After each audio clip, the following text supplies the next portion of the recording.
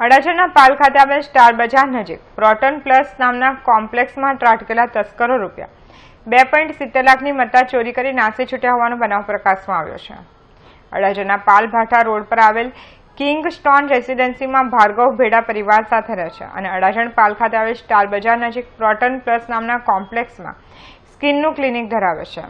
27 ડિસેમ્બરે રાત્રે અજાણ્યા તસ્કરોએ ભાર્ગવભાઈના ક્લિનિકને નિશાન બનાવ્યા બાદ બાજુમાં આવેલ પીઆર ક્લિનિક તથા talk India elevator private limited નામની ઓફિસ સહિત 3 દુકાનોમાં તરખાટ મચાવ્યો હતો.